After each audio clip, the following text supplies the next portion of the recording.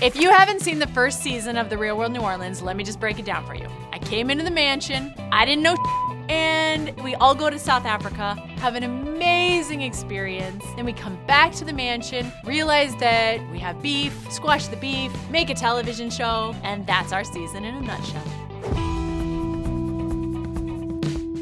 The Real World New Orleans, 7 people very different from one another come into a house, and we experience those differences in beautiful and messy ways. Hey, this is getting sexual now.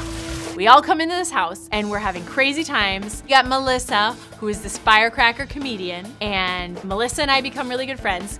So it's a Mormon girl. She's about to get kicked out of school because she ain't supposed to be living with men and all kind of other things. I'm in love with Matt, but I end up hooking up with Jamie. But Melissa has a crush on Jamie, so that's a problem. Jamie, wavy hair. You look like a Ken doll, actually.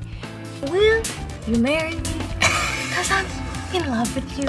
For any of y'all who haven't seen it, we did a public access TV station job where we created a talk show. Hi, welcome to The Real 7 at 7 on Saturday night on Channel 77.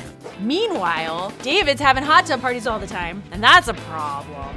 Matt, orange sunglasses. Remember the orange sunglasses? I'm from a small town, real rural, you know. And there's a really pretty lady named Kelly, blonde hair. She was just really pretty. Kelly meets a doctor and starts dating him, and we never see her again. And then there was also Danny, who everybody was in love with. Really hot, dating another guy. Also really hot, behind a blur, so you wouldn't know that. He was really the sexiest of all of us, and let's be real, he still is. For fans who may not have seen it, I would say house full of nerds. Then there's me, biracial. Oh my God, racism. I think everybody else would be white. Do you have a complex about white folks? Not at all. I like vegetables in my white rice. 7 people from a wide variety of walks of life came together, 22 years old, to experience all the sights and sounds of New Orleans. Had a lot of fun. We traveled to Southern Africa together. You got it, girl! Yes! Had some fights. David could walk in and completely up the vibe. Different backgrounds, different stories, and somehow we managed to find our way through it all.